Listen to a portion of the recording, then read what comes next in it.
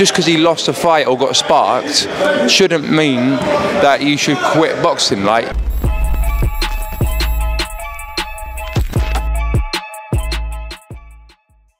This is Jonathan Agger, 5th Pro Boxing Fans, joined by the Norfolk Nightmare himself, Tommy Fletcher. It's Monday morning, grafting hard, October 18th. Isn't that long away. Tommy, how are you feeling? Yeah, it's great, mate. Monday morning, woke straight up, straight in the gym. I'm living boxing, breathing boxing, smashing it every day in the end. But yeah, now I feel very good. I feel fit, healthy. I'm 22 years old and I'm smashing it. I'm smashing it. Yeah. Before we talk about your fight coming up, you were at the fight on the weekend at Wembley Stadium. What did you make of Dubois knocking out Joshua? Yeah, you know what? I'll be honest, I wasn't expecting Dubois to win that much, but I said I wouldn't be surprised if he did chin him and knock him out, and look what happened. I think it was a very fan-friendly show and main event fight. It was great to watch. Shout out to my promoter, Frank Warren in Queensbury, for hooking me up with the tickets. I had inner ringside, proper seats. It was very, very nice of them to do that. And yeah, it was a great show to watch. I think Dubois, he seemed, Anthony Joshua, he's got a devastating power in both hands, hasn't he? Dubois just didn't respect him enough to like sit off him too long. He went steaming in at him, and when he gambled, he landed. I thought Joshua looked too upright. He's a tall, rangy fighter, Joshua, although he does go looking for his opponents at times. But I thought he was standing up too right. He didn't move his head enough, and he just looked like he didn't really get going that well. I think as the fight went on, I see him. He looked like he was trying to get his jab going. He looked like he was trying to get himself back into the fight. But every time Dubois let off and got his shots off, he just put him over. He just hurt him real bad. Like he put him over. But this is boxing, you know, heavyweight boxing, 10-ounce gloves. It's a kill or be killed type sport. You know what I mean? Now, so many people saying that Joshua is done. Joshua should retire. What's your opinion? Should he call it a day? He's excuse me, earned millions, but there's still potential rematch, the Fury fight. Like, what do you think Joshua will do? He said he's going to continue. This is the brutality of boxing fans and just sport as well. Like, if you lose a couple fights, people saying, "Oh, you should retire, you should do this, you should do that."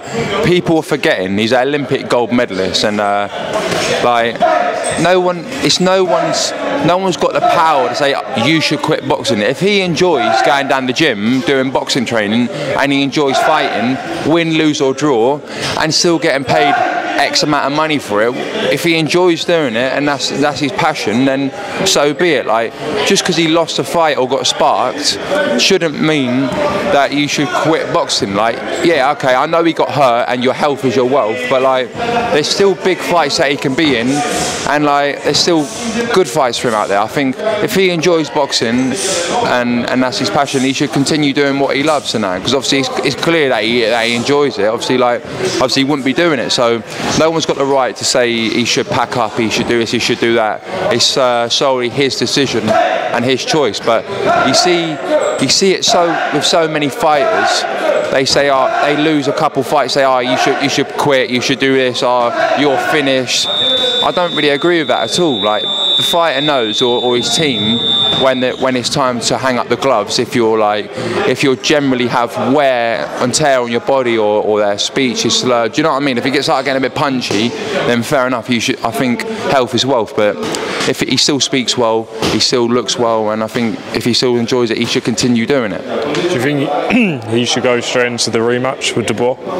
Well, look, his team and him, he will know what he should do, but I'll be honest, I feel like it was so broad, the fight, that a rematch is not really needed, because I feel like Dubois will probably chin him again, if I'm honest. I think that's what I think personally. But I've done an interview previously, I said, I think AJ will win that, his IQ's too high. Now I hold my hands up to it and say Dubois will win the rematch, and he won that, obviously won that last fight. So this is boxing. boxing. This is actually boxing. People say, oh, this is a one-sided fight. You see top-level prospects getting knocked out by journeymen with like 50 losses. Like, you're hitting each other in the head. That's how it goes. That's what it's like boxing, isn't it? You know what I mean?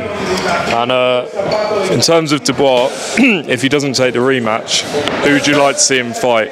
You've got obviously the Usyk rematch, Fury. Who do you want to see him in with next? I'd like to see him fight Fury. I think that'd be a good fight, very good fight. But I know a lot of people want to see the Usyk rematch, but I think he's obviously got a good bit of momentum, and his confidence will be really, really high right now. So he may be able to do better against Usyk, but I think Usyk is a completely different kettle of fish, completely different category in terms of like skill and IQ. As you've seen, he made Joshua look a little bit silly in that fight almost, you know what I mean? So I think it'll be a tough fight for him, but like I said, this is boxing, anything can happen. Not many people thought that he would beat Joshua, and he chinned him. So how do you think Dubois would do against Tyson Fury? I think it'd be a good fight. I think if Fury's got life in his legs and he's still up for it, trains well, he could play with Dubois.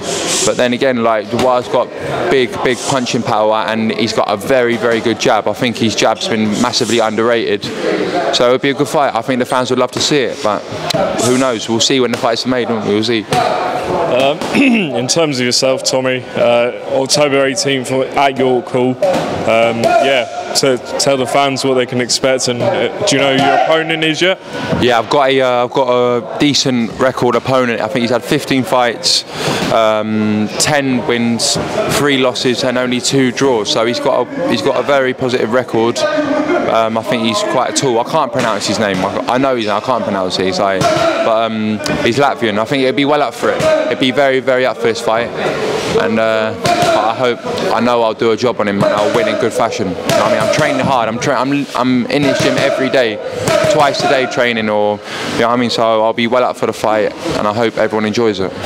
And you know, what have you been told in terms of like how many fights you got towards the end of the year? Do you think you can get one more in, depending on how this fight goes? Yeah, obviously I'm fighting October 18th, but I'm not going to look past any fight or any opponent. If I win in good fashion, then Frank will possibly want to get me out again before the end of the year. I hope he does. I'll fight every weekend if I can. You know what I mean? So maybe in Saudi Arabia, Usyk Fury card. Yeah. I'd love to get on that card. You know what I mean? Sign me up, Usyk Fury or whatever.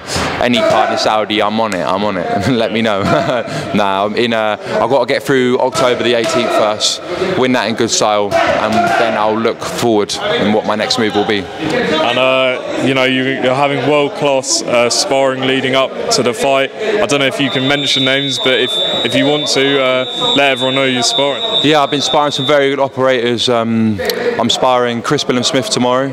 He's a world champion, isn't he? So like, you can't really get much better work than that. But I've had loads of good sparring for this fight, and I'll continue my development as a professional boxer.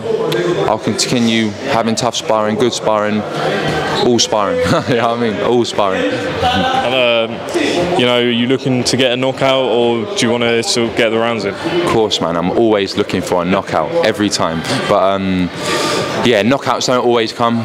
But I just want to win the fights and look good doing it, and then keep leveling up, keep moving forward, taking steps forward, and keep winning in good fashion. Tommy, tell everyone where to follow you.